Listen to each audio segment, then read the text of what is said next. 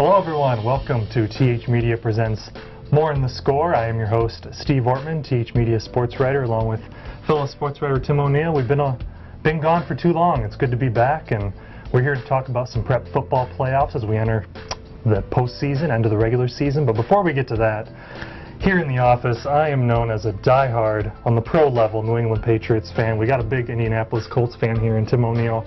Tim, I got to get your perspective. What happened on the big fake punt there that cost the Colts the game? I'm drawing a brain fart just like the Colts coaches did when they called that Apparently, play. yes. It just makes no sense at all whatsoever.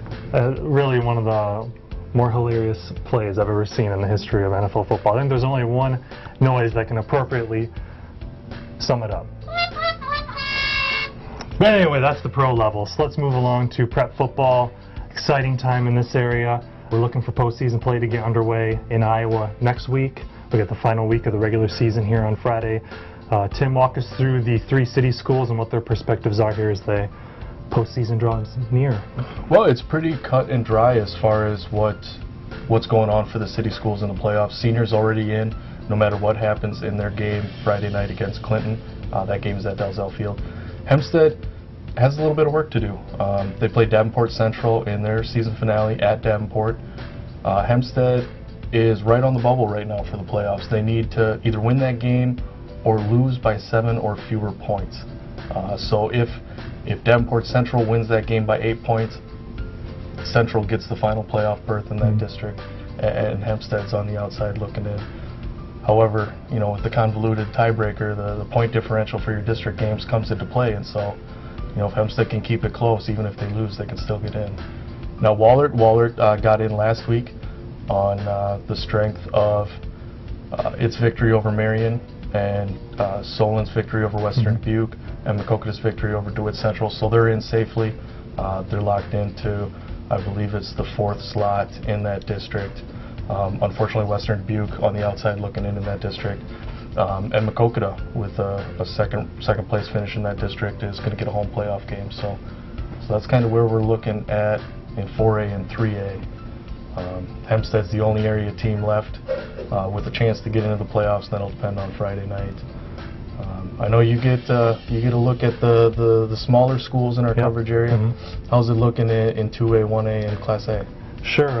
In Class 2A, Dyersville-Beckman has already clinched a postseason berth, as well as Cascade. Both those teams reached the playoffs last year, and they'll be going back this year. Beckman made a nice run to the state semifinals, so we'll be interested to see what they can do. And Bellevue, they are on the brink of a postseason berth. If they win on Friday night at Wapello, they will clinch a spot.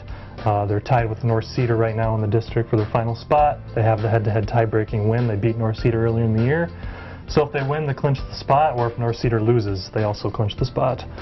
Class A, Edgewood-Colesburg is already out of contention for a spot. And moving on into Illinois, you look at the Illinois playoff picture. Galena made it to the state semifinals last year, and they are a strong contender to make it far again this year, but it's a loaded class, a lot of good teams in the NUIC conference, along with defending champions Forest. And you've got Lena Winslow, the top-ranked team in Class 1A. They're undefeated. So that's kind of how things lay out there. Now, if we take a look ahead at Wisconsin, they're a week ahead. They actually start the postseason on Friday night. So what are some of the couple of key matchups that stand out in Wisconsin? Well, we got a bunch of home games in Wisconsin in Division 6. All 4 of our area teams are at home. That's Iowa Grande, Darlington, Mineral Point, and Cuba City.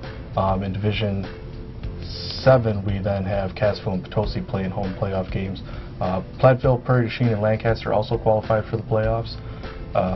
Going to be some good, interesting matchups there. There's also going to be some lopsided matchups. Darlington's the 1 seed. They've been blowing teams up left and right this season. I expect that first-round game to just kind of be a walkover for the Redbirds the way they've been playing. And then, you know, those other small teams in that division, Cuba City, Iowa Grande, and Mineral Point, those were all really good teams this year. And so that division could just turn into being, you know, a small tournament, I guess, just in that kind of regional quadrant. Well, it should be an exciting time of year here in the prep football scene as we close out October and enter November. For Tim O'Neill, I'm Steve Ortman. That wraps things up for this edition of More in the Score, talking about playoffs. Playoffs? Yeah, we're talking playoffs. So for now, that's it for here. Enjoy the postseason, fans. and hopefully a better fake punt in those playoffs.